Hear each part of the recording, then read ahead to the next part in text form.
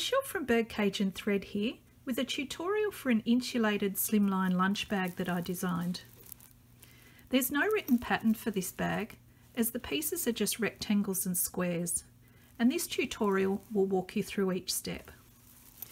I designed this bag to hold the 30-ounce Jumka food container from IKEA. Now I'm not sure if I pronounced that correctly, but I'll put a link in the description box below.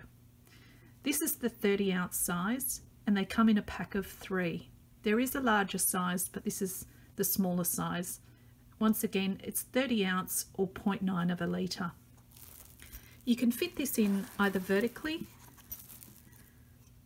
with a water bottle or a can of soda next to it, or you can place it horizontally. I love these containers because they're actually leak proof. I've got water in here and as you can see it's not leaking. So the bag itself is fully lined and all the seams are enclosed. You can see the lining there. The bag itself is approximately 9 inches square and a little over 2 inches deep. The Slimline design makes it easy to transport in messenger style and tote bags, or can be carried on its own. It features a carry handle at the top and it's also lined with a layer of Insul-Brite, which is an insulated batting. So the sewing gets a little bit bulky towards the end, but it's a fairly straightforward bag to sew. I'll put the measurements in the description box below, but I'll also talk about them throughout the video. So let's take a look at what we need to sew this cute lunch bag. To make the lunch bag, you'll need the following: half a yard of outer fabric, half a yard of Insul-Brite, which is a sew-in insulating fabric, half a yard of lining, and 1 yard of SF101, which is a medium weight fusible woven interfacing. You'll also need a number 4.5 handbag zipper, which is at least 16 inches long. Don't substitute this zipper for a regular number 3, as you'll need the zipper tape to be 1.25 inches wide. Next you'll need some 1 inch wide webbing. I have nylon here, but you can also use cotton webbing. Just make sure it's 1 inch wide, and you'll need 11 inches long of the webbing. Finally, I'm using some hemming tape, which is kind of like sheer ribbon. I'm using this to make pull tabs at either end of the zipper, making it easier to open and close the zipper. This is optional and you can substitute anything you like. Some suggestions are ribbon, tape, cord, or even fabric strips. So let's get started on cutting the fabric. From each fabric, you'll need to cut 2 squares, one 14-inch square and one 9.5-inch square. In other words, you'll have a 14-inch square and a 9.5-inch square of outer fabric, Insul-Brite, lining and SF101 interfacing. So that's the 9.5-inch square and these are the 14-inch squares. You'll also need to cut fabric for the handle. I'm using the outer fabric, but you can mix it up by using the lining for a bit of contrast. So you'll need to cut fabric and SF101 interfacing 11 inches by 2 3/4 inches. Firstly, fuse the SF101 interfacing to the wrong sides of the lining fabric of the 14-inch square, the 9.5-inch square and the handle. So just make sure that you fuse the interfacing to the wrong side of those fabrics. Next, you're going to place the Insul-Brite against the outer fabric of the 9.5-inch square. The Insul-Brite has 2 sides. One will be a little bit shiny and the other side looks more like regular batting.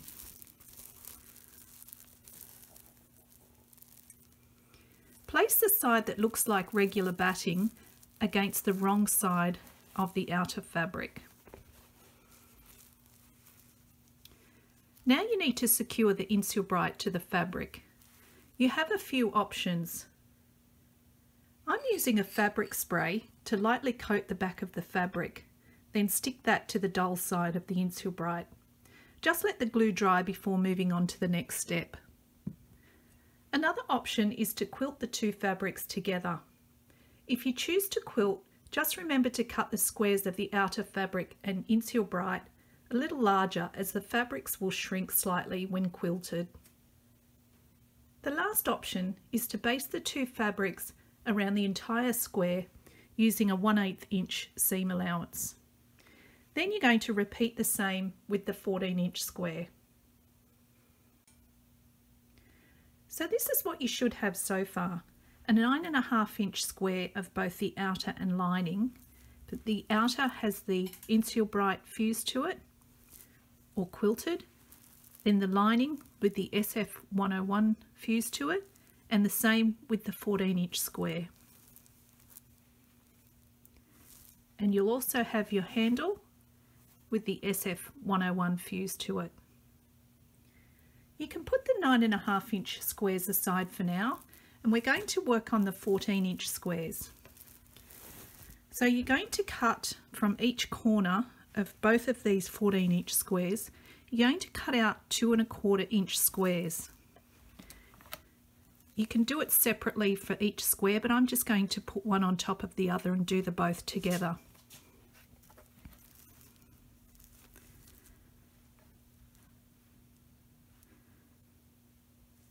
So again, that's 2.25 that way, 2.25 that way.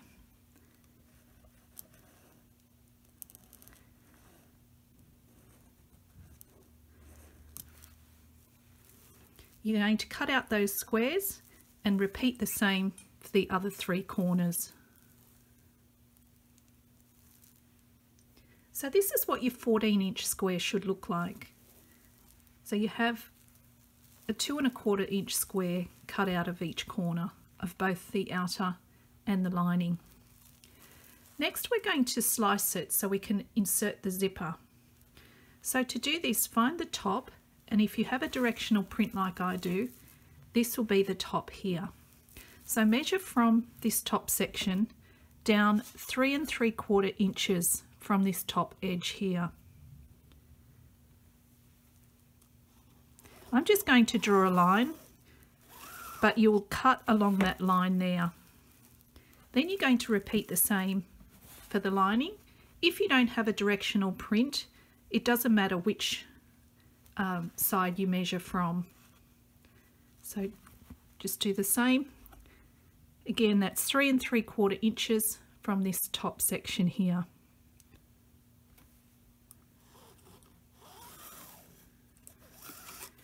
And you're going to cut along that line, and that's where we're going to insert the zipper next. Just as a note, if you've chosen to baste the Insul-Brite to the outer fabrics around the edges, before you cut along this line, sew a line of stitching about 1/8 inch away from this line on both sides. That will just help hold the Insul-Brite to the outer fabric. Remember, that's only if you've basted around the outside only. If you've quilted or glued the fabric to the Insul-Brite like I have, there's no need to do that. Next, we're going to insert the zipper. But just to recap, the 14-inch square has been sliced.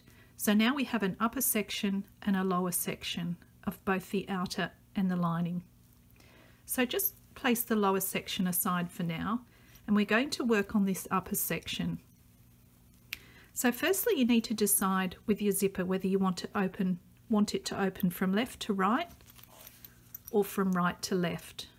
I'm going to have mine opening from left to right. So with the upper section outer facing up, you're going to place the zipper tape right side down, and you're also centering the zipper on this long edge here. You're going to clip that in place, or you can use pins too, of course.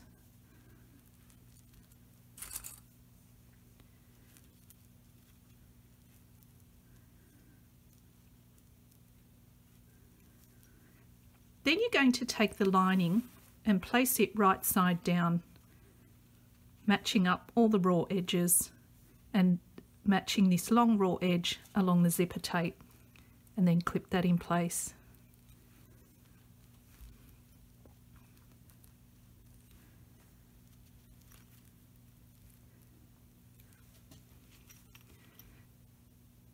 Next, using your zipper foot, you're going to sew a seam along this zipper tape here.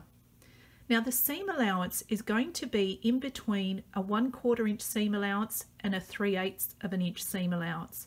So just go halfway between those two seam allowances. Then you're going to repeat the same with the lower section of both the outer and lining. And you're going to sew that to the other side of the zipper. So this is what it should look like once the zipper's inserted. If you're having trouble with the fabric slipping, you can baste the lining first to the back of the zipper, and then flip it over and then do your final seam with the outer section. So once you have that in place, you're going to open out the fabrics away from the zipper. That's the lining and that's the outer. Then you're going to press them with your iron. Now before we top stitch along here, we're going to make sure that this length along here equals the 9.5 inch square that you've cut. So once this is pressed and before you top stitch, just line those two up to make sure that they meet. They're the same length, I'm sorry. So once you're happy with that, you can top stitch, catching both the lining and the outer along both these seams here. Now that the zipper's installed and you've top stitched along both edges there, just again make sure that the 9.5 inch square equals this length here.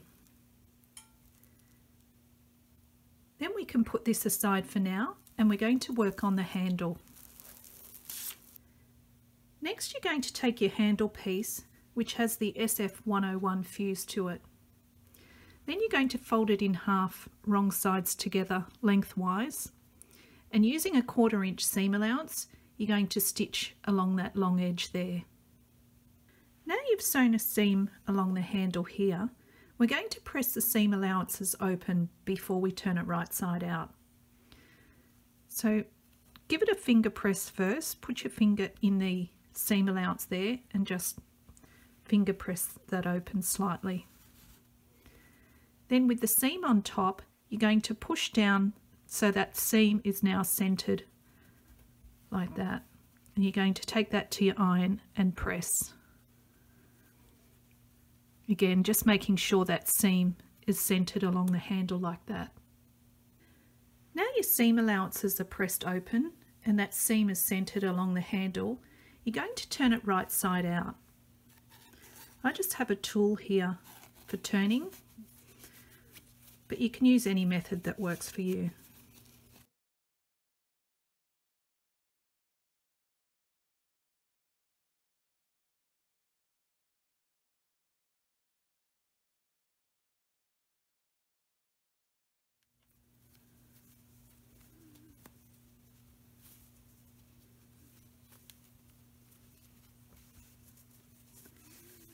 Once you've got it turned right side out, you're going to recenter that seam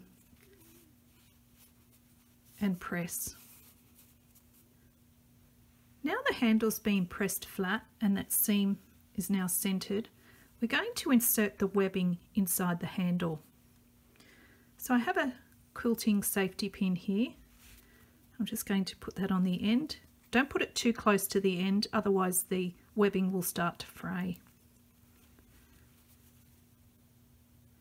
Just insert that into the tube and work your way up.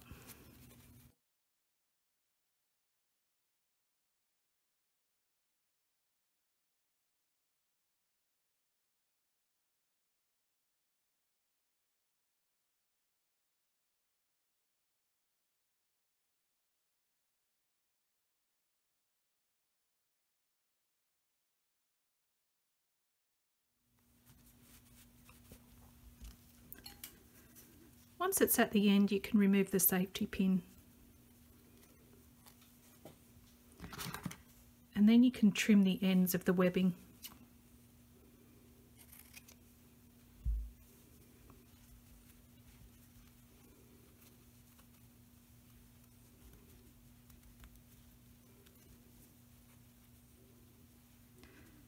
Then just line up the raw edges of the webbing and the fabric. Next you're going to top stitch along both these folded edges here, about 1/8 of an inch away from both edges. Now the handle is complete with the top stitching both sides. You're going to measure in 2.5 inches from each side, each end of the handle. And using a removable marker, you're going to make a mark across the handle. So repeat for the other end. Again, that's 2.5 inches from this short raw edge here. The next thing is to attach the handle to this top section here. So firstly, move the lining out of the way, so push it down towards the bottom, as we're only going to be sewing the handle to the outer fabric and the Insul-Brite only, not the lining. So take your ruler and place it along the raw edge along here. And you're going to measure down from this raw edge 7/8 of an inch. And you're going to butt your handle up against the ruler, so it's 7/8 inch down from that raw edge. Next you're going to line up one of the short raw edges with this raw edge here of the bag.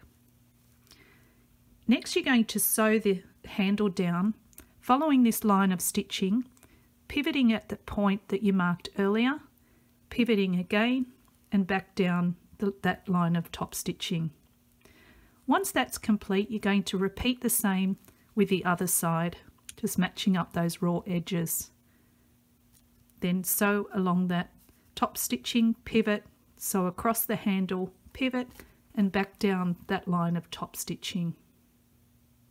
Now the handle is sewn to the top, and you can see that it's only sewn to the outer fabric, not the lining. We're going to box these corners of both the outer and the lining, but we're going to do them separately. So firstly you need to separate the outer and the lining and then fold them together. Now when you do the ones up here, it's easiest if you open the zipper. It just bends a little easier. So with the right sides together, you're going to fold those two corners and have them meet like that, or fold those two edges at the corner. Now rather than sewing from the edge of the fabric down to the fold, you're going to mark 1/4 inch in from, mark it from the fabric if your Insul-Brite has shifted.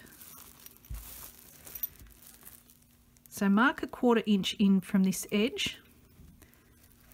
Then you're going to sew from that 1/4 inch point using a 1/4 inch seam allowance across down to the fold. You're going to do the same with the lining.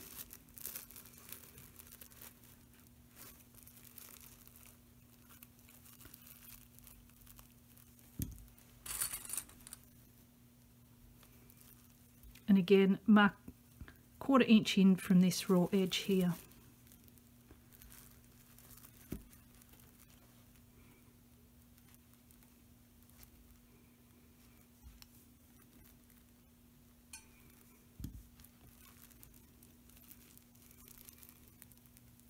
So this is a 1/4 inch seam allowance from here, but you're going to start your stitching 1/4 inch in here all the way down to the fold.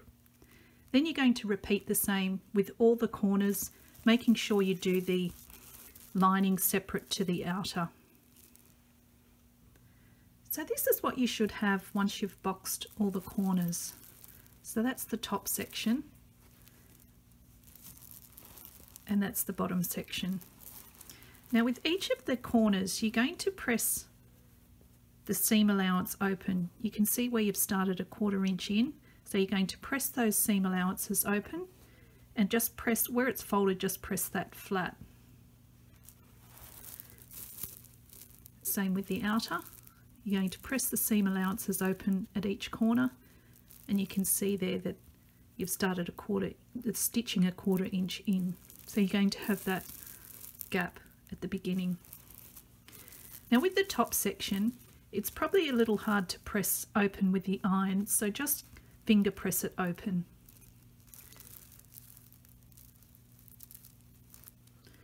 So now you're going to place both the outer and the lining wrong sides together.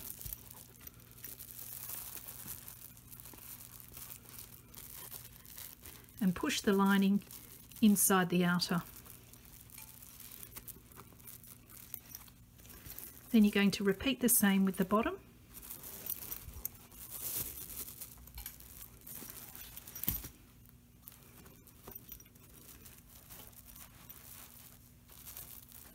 So you're placing the wrong sides together, lining up all the raw edges along here.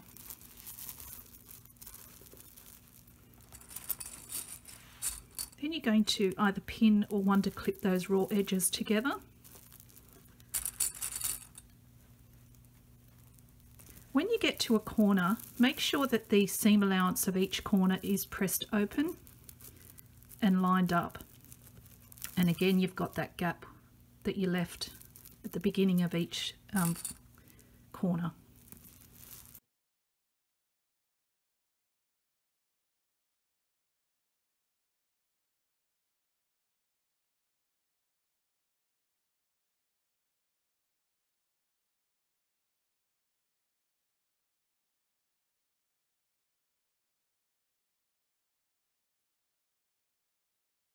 Then you're going to baste about 1/8 of an inch away from the raw edge, all around the side, the bottom, and up the other side to meet the zipper here. Then you're going to repeat the same with the top, lining up those corners and baste the lining to the outer till you get to the zipper here. Now that you've basted around the raw edges, you can see the lining is now sewn to the outer around these raw edges. We're going to trim the zipper.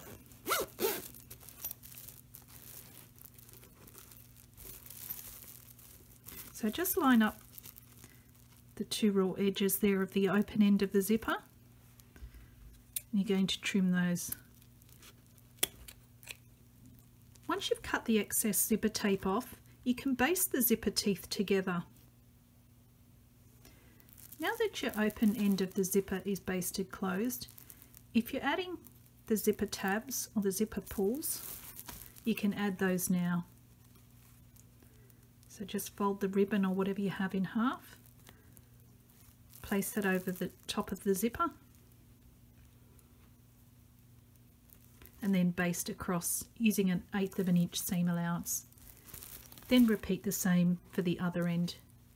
You can make these tabs as long or as short as you want.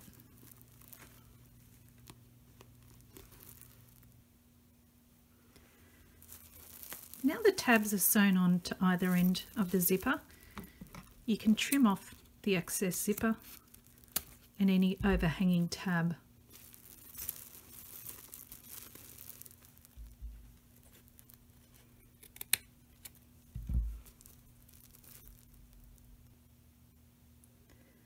Now we're going to stitch the bag front to the bag back, which this is the 9.5 inch square of fabric.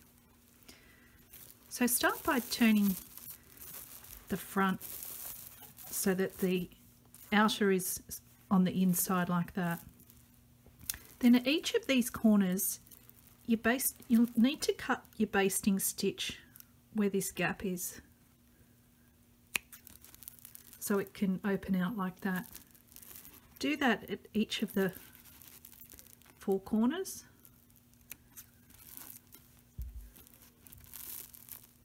We just need this gap to stretch out. So again, just cut the stitching.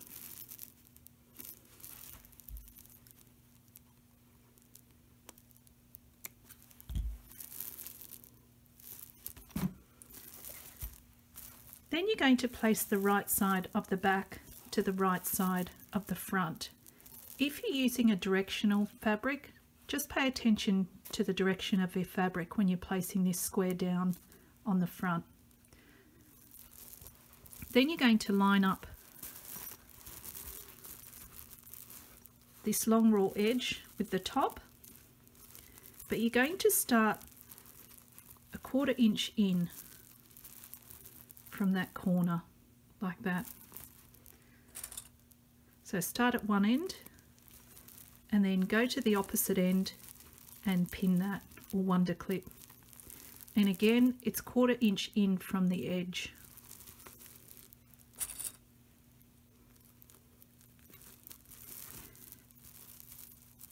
Then pin or wonder clip the rest of that seam or that edge.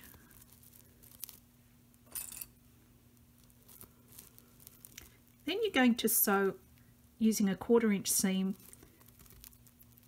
from that edge there, just that little edge there of the front. You're going to sew along there till you get to this other edge here. And remember to back stitch the beginning and the end of your stitching. So this is what you should have when you've stitched that line of stitching there.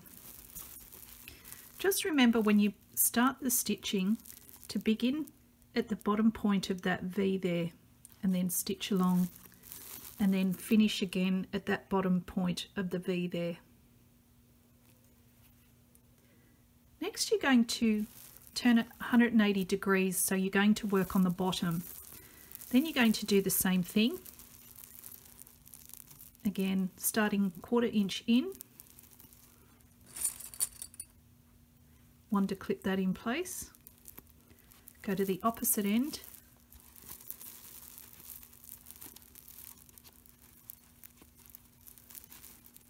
again 1/4 inch in from the end,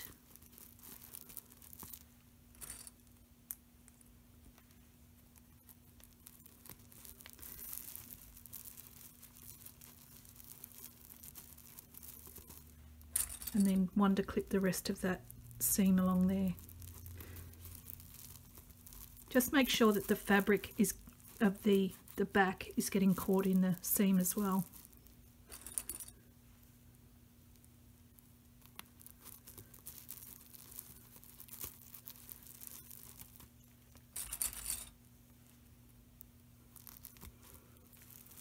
Then you're going to repeat just as the same as you did at the top. You're going to start at that bottom V point there, stitch across here till you get to the other side at the bottom of that V there and back stitch.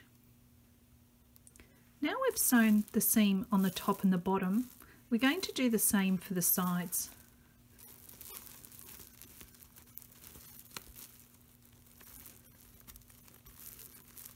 So you can see the split in that corner is going around the corner of the front. So just as you did before, place a clip at the start, go to the other end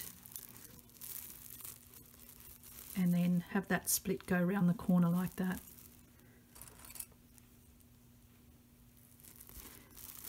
And then clip the rest of it in place.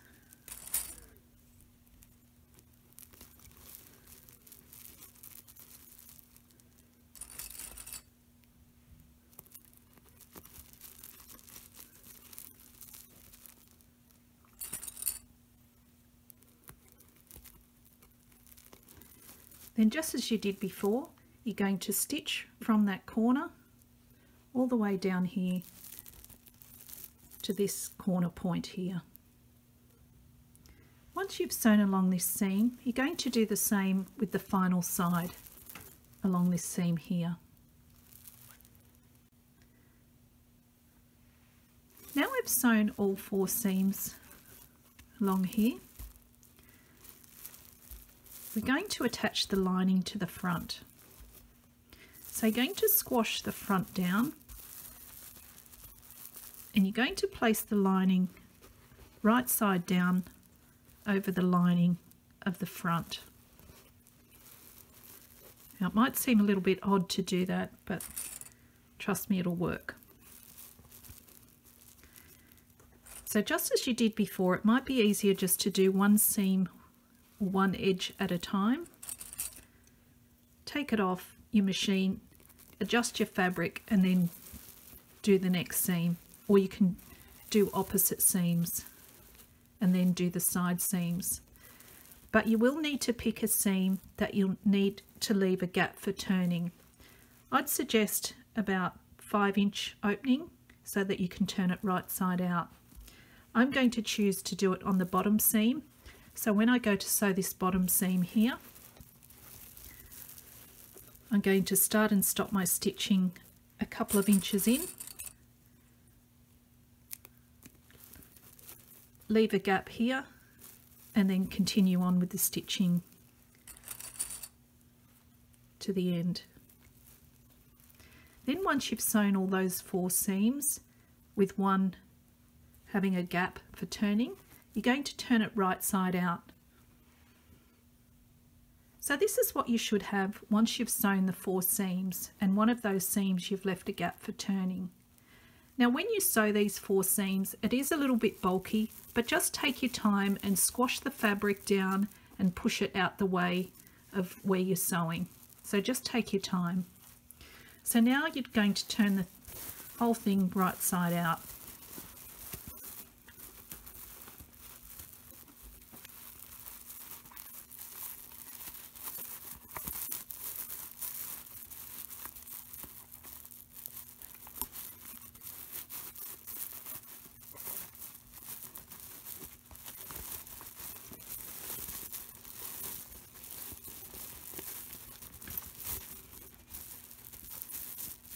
So when you turn it right side out, it'll turn to the lining side.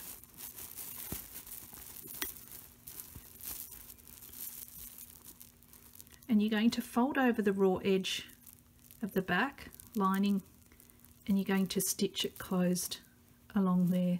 Preferably hand stitching, but if you really want to machine sew it, just make sure that you're sewing the lining fabrics only, that you're not catching the outer in that seam. So once you've sewn that gap closed, you can open up your zipper completely and then turn it right side out.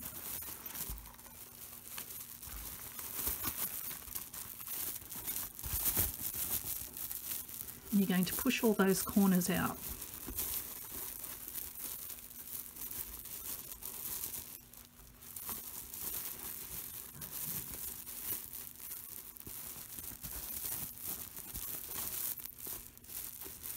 Just pushing them out with your fingers is sufficient.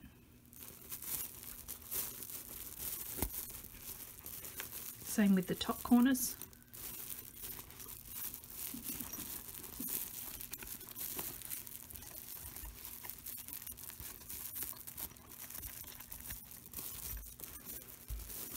Then once you've turned it right side out, you're going to take it to your ironing board and press.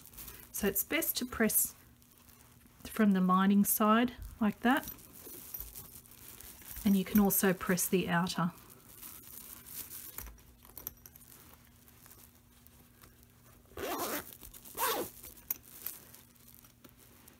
And that's your lunch bag complete. I hope you enjoyed this tutorial, and once again, thanks for watching.